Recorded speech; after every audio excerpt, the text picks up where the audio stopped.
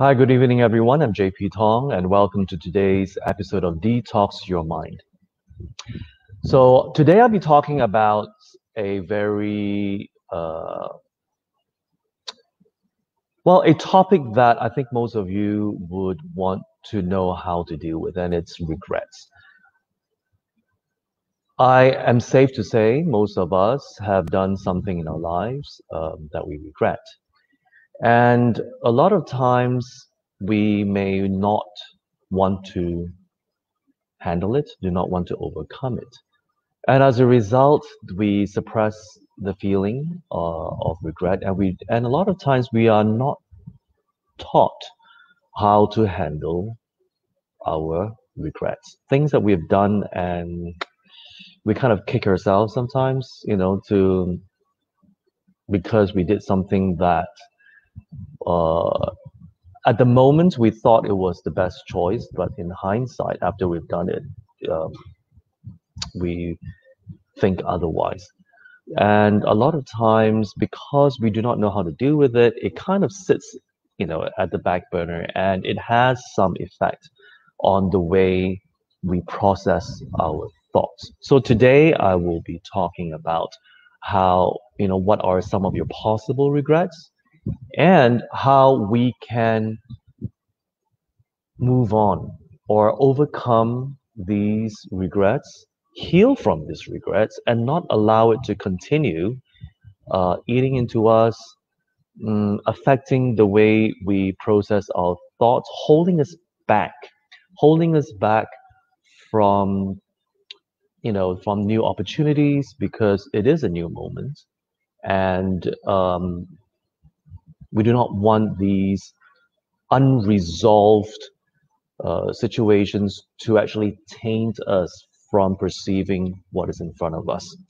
All right, so um, before I go on to how we can heal from it, I would like to actually talk about what are some of the regrets that we may have. And as I was doing some research online about regrets, there is an article that is posted in tamramichi.com, and it is an article written by this person who is well, his name is Bronnie Ware,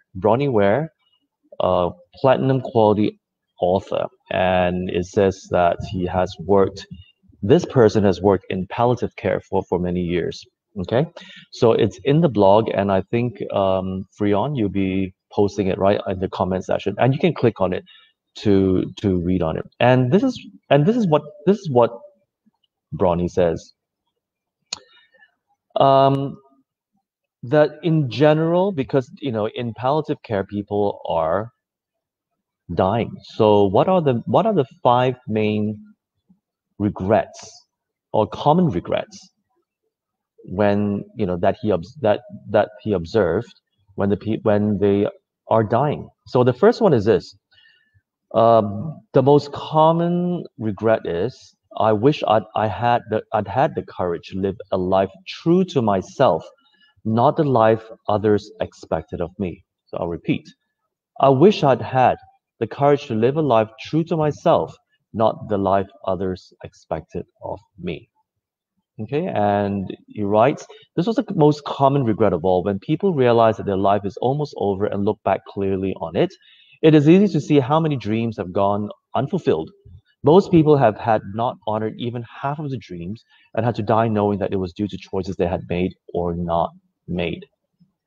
It is very important to try and honor at least some of your dreams along the way. From the moment that you lose your health, it is too late. Health brings the freedom very few realize until they no longer have it. So this is actually something very powerful because how many times have we asked ourselves, oh, what if? What if I've done this? What if I've done that? So it's a lot of speculation of what happens if you had done a certain thing or not done a certain thing. Okay, and the second most common regret is I wish I didn't work so hard. And this is interesting because it says this came from every male patient that I nursed. They missed their children's youth and their partner's companionship.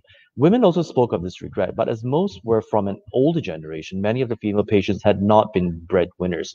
All the men I nursed deeply regretted spending so much of their lives on the treadmill of a work existence. By simplifying your lifestyle and making conscious choices along the way, it is possible not to need the income that you think you do. And by creating more space in your life, you become happier and more open to new opportunities, once more suited to your new lifestyle. So again, so the second regret is, in a nutshell, when people are just too bogged down with their careers.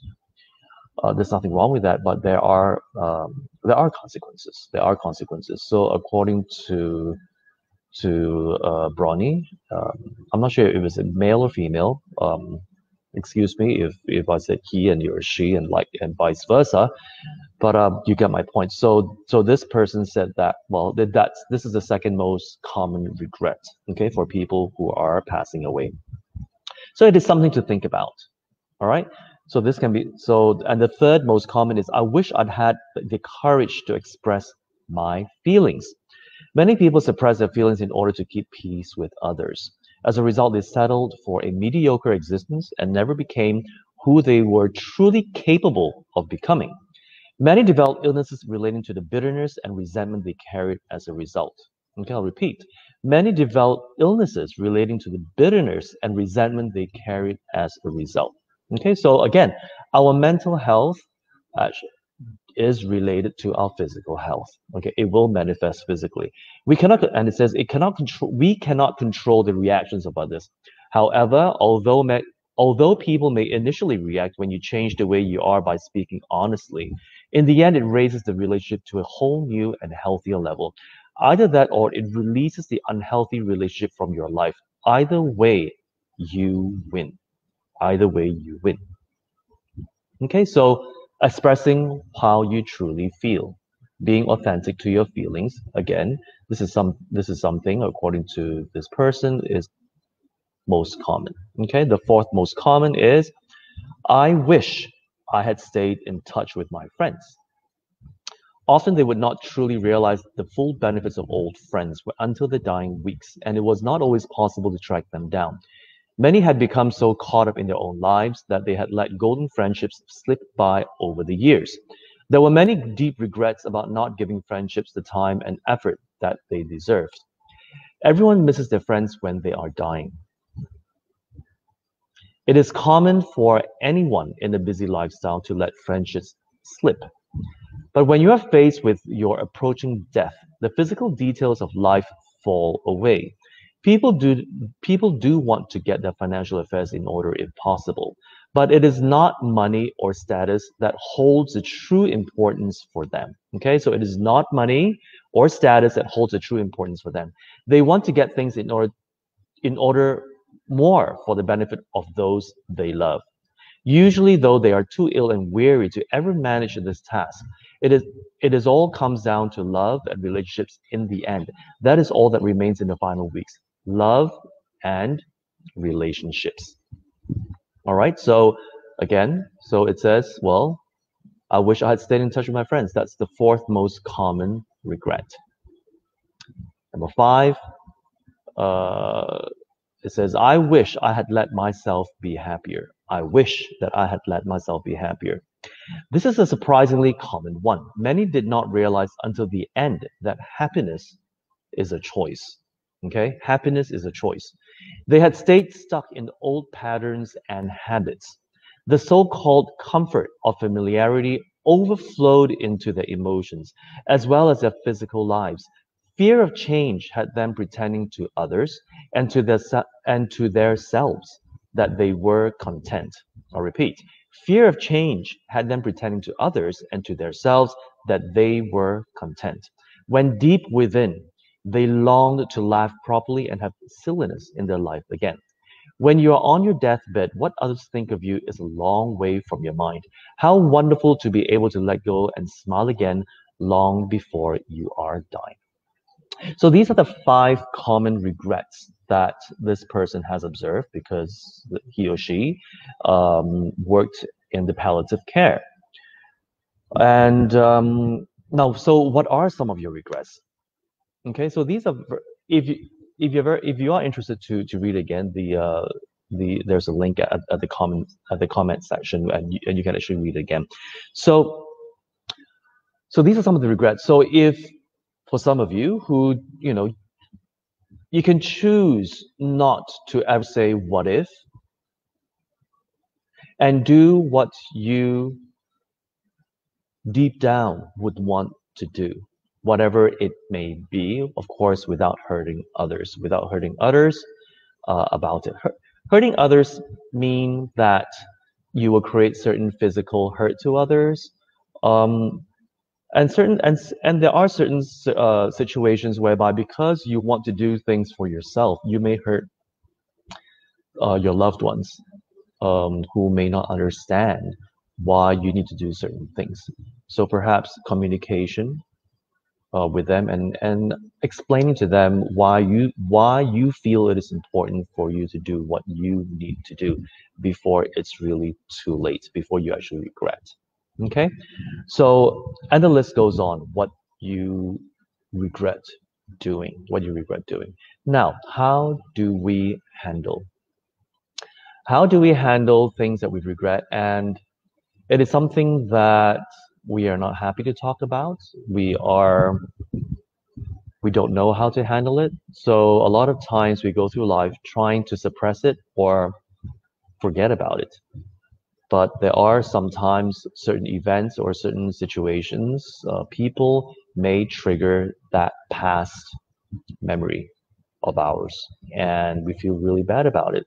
So the question is this: we have to understand this. So when we think back on the things that we have done or the things that we have said that we have truly regret. Now, when we truly regret something, we make a conscious effort not to repeat it. We become very mindful and we catch ourselves if we slip.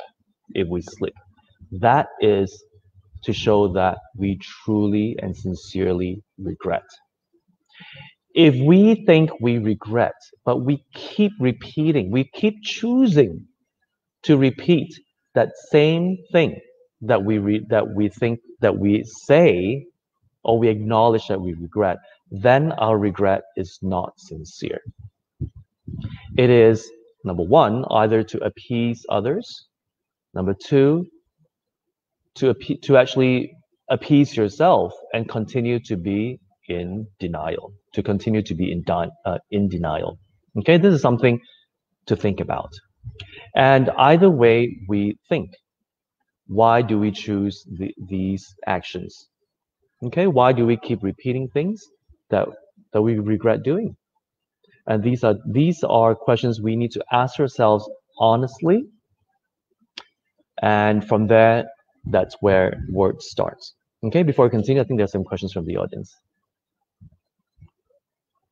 Iman, JP, is regret the same as guilt? If different, please advise how we should overcome guilt.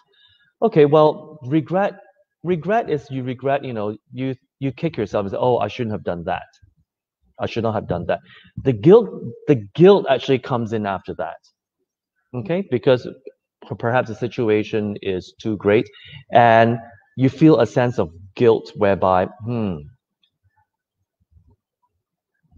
you it goes deeper than just regret. It is something that you tell yourself that eats into yourself, that eats into the guilt eats into yourself.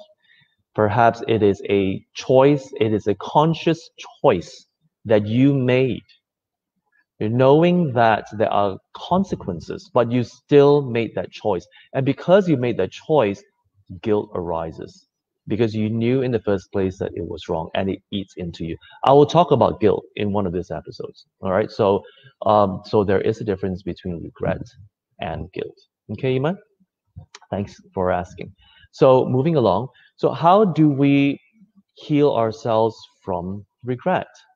And I've been meeting a lot of people in Kechara, and I do get asked these questions. So how do I deal with regret?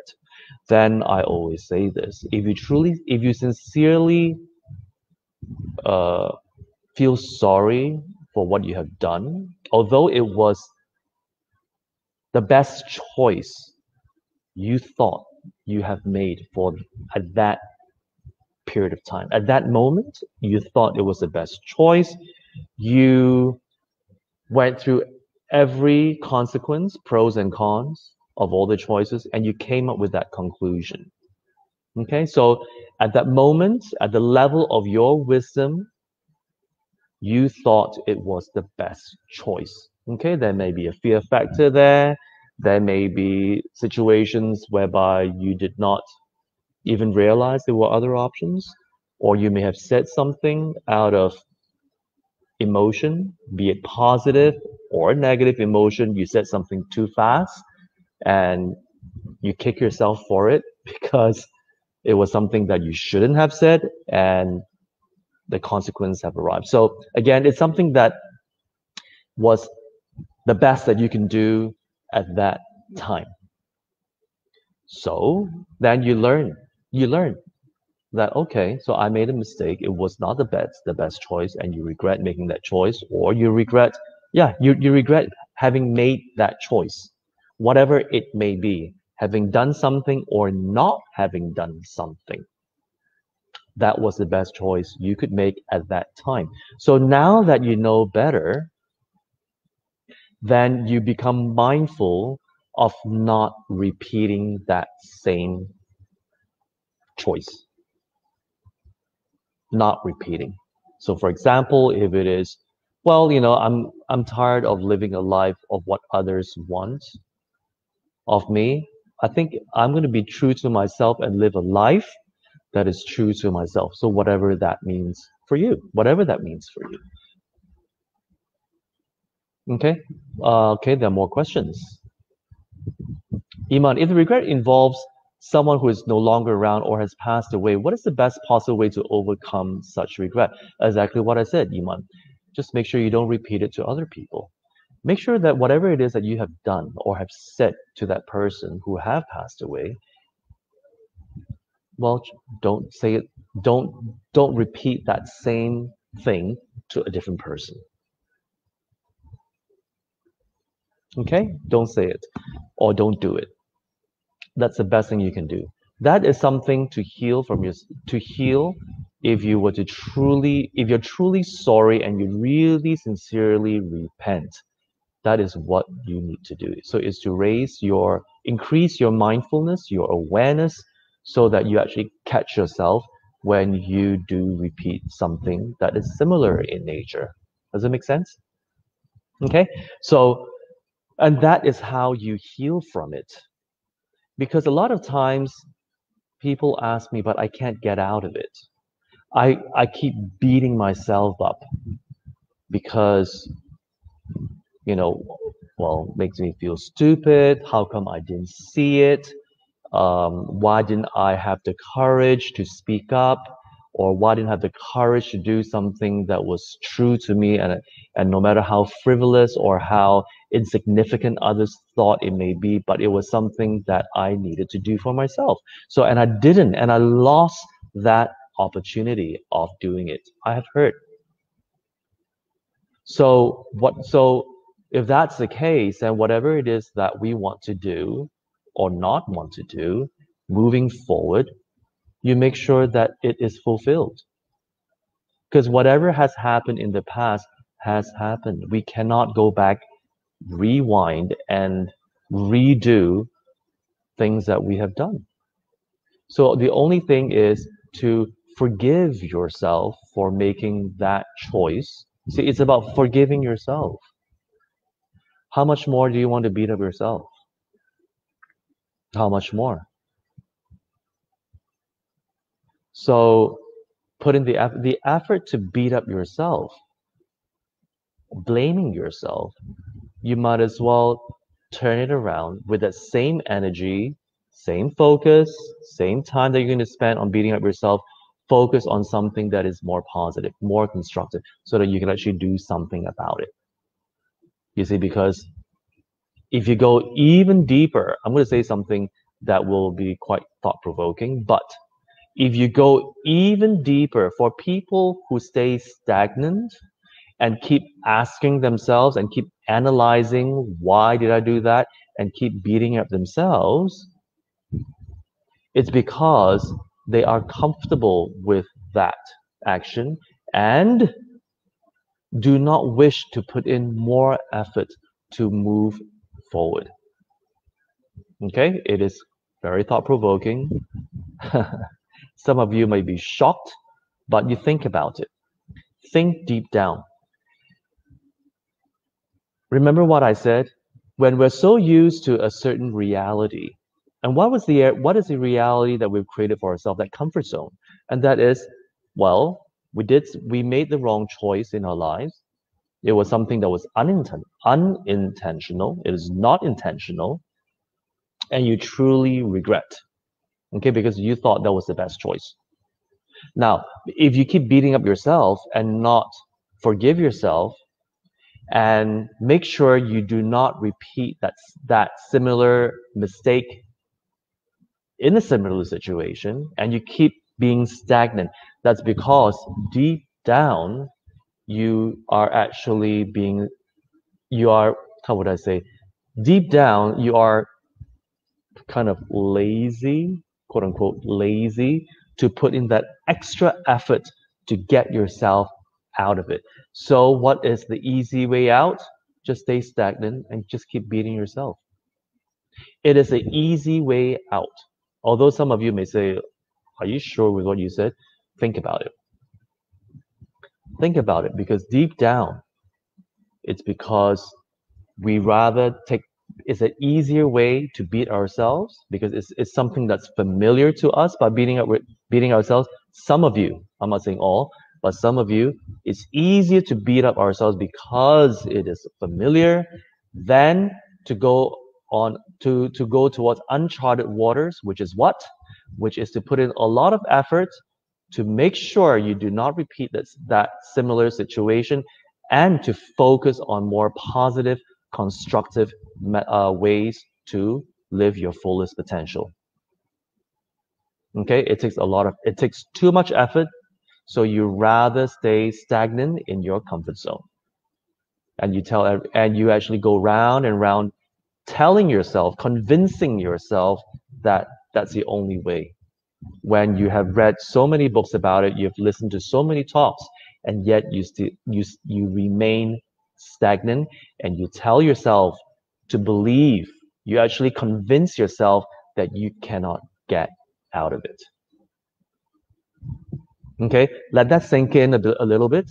So for some of you who do meditate, or if you don't, it's okay. But when you have a quiet time by yourself, think about what I just said. What I just said. Think about it, because deep down, we all know, to have a fundamental shift, to heal, to forgive ourselves, to actually bounce out of all this, it takes a lot of effort. It takes a lot of effort.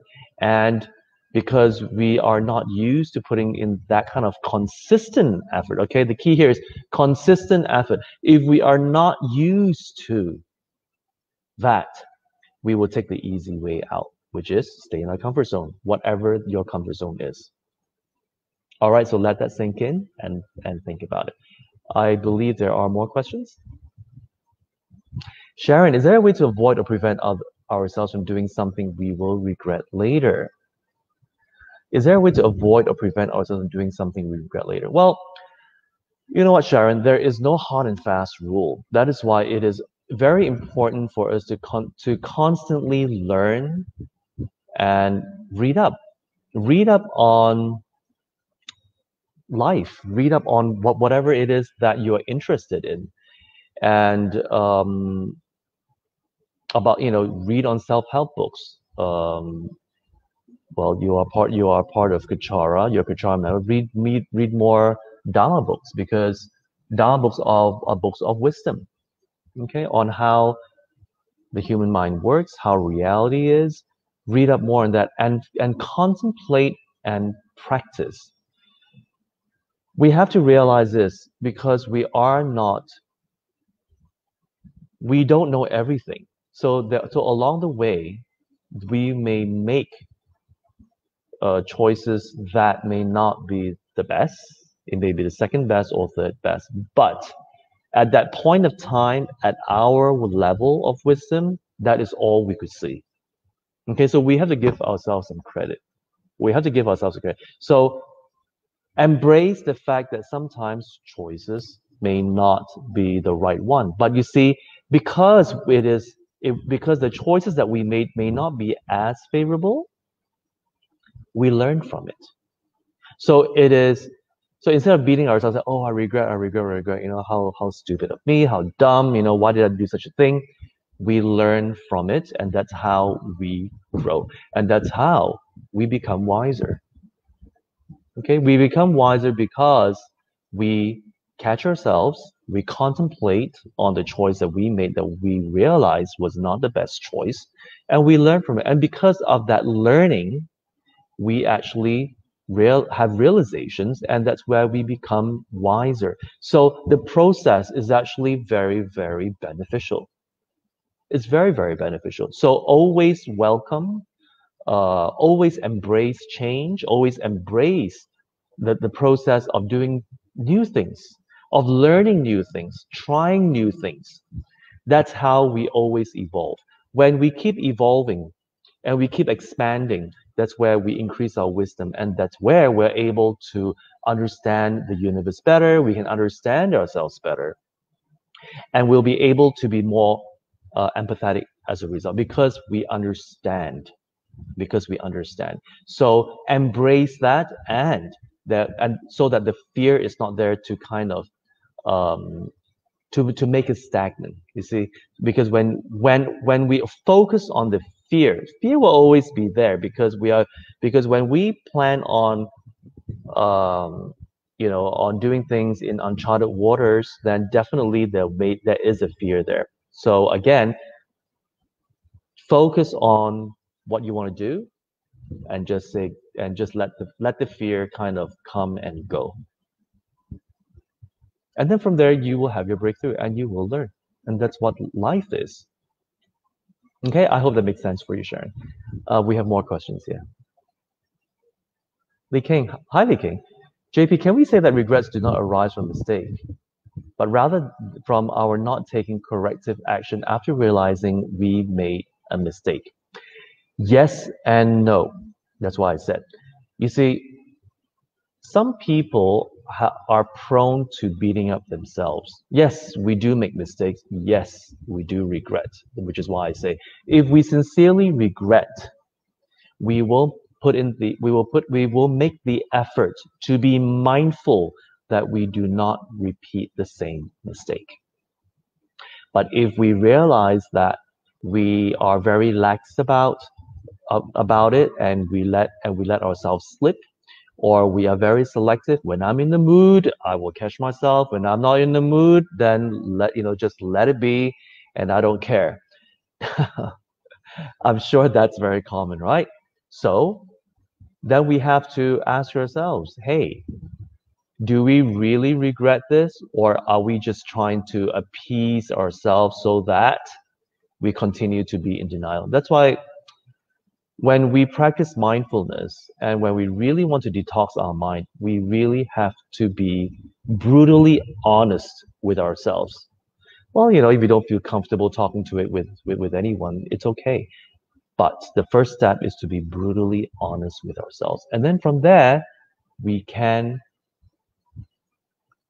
what do you call it? We can actually zoom into that issue and work on ourselves and ask ourselves, why is it that we are not sincere about it? So there may be another conversation, there may be another intention behind it based on our past experience. Perhaps you were hurt and you said, and the question of why me? So, and because you never got yourself out of it, so you kind of blame the world for for making you experience what you have experienced perhaps, and because of that it kind of so it influenced this part of you that whatever you do Yeah, outwardly you say you regret, but inwardly you're actually happy about it, that you have done all these things that you know are not the best choices. So again, there's no hard and fast rule because we do have other facets of the mind that actually play in. So it depends on which facet we want to focus on and let it override the choices that we make on a day-to-day basis. And that is something that we need to be mindful about. Okay, that was a very good question, Li King. So while time is up, so this is actually a very interesting question, and is not question, a very interesting topic. It is a topic that I have personally contemplated on many years ago, and I told myself there is no longer what ifs and no more regrets. Do what I want to do, uh, which is truth to myself. Okay, something that's true to myself, something that so I don't live a life dictated by what others think is better for me, but more of something that is true to me. Every choice I make, I take responsibility. Every choice I make, I take full responsibility, and I grow from there. And I grow from there. All right. So, and there's no regrets because every choice is a conscious choice that I make, and after making the choice, I tell myself, if well, it was not the best choice. You see, at least I learned. Now I know. Because why? You can keep analyzing and analyzing, but you won't know until you take the first step. So again, taking baby steps, one step at a time until you master it. And that's how it goes. And that is what I've told myself for many years. So instead of sitting here and thinking about it, yeah, I'm going to think about it so that, okay, so that I can assess to my best ability. And then I would just make the choice. And if the choice is not the best choice and I realize it, then I'll keep making a better choice. And I keep choosing until I achieve whatever it is that I have set myself to achieving. Okay, so there's no space and no room for bashing on myself and just focusing on, oh, poor me, oh, I regret, oh, and boo hoo hoo hoo hoo. Yes, you can do that, but quickly bounce off, bounce back up and do something more constructive. Yeah, so I hope that helps. And we'll take a 15-minute break, and at 9:45 I will have a workshop, a closed uh, group workshop with everyone. And if you are interested in joining, you can always register on the website. It's mindful at kechara.com. Is that right, Freon? Mindful at kechara.com. Yeah, you can email to the admin, and we will send you the link.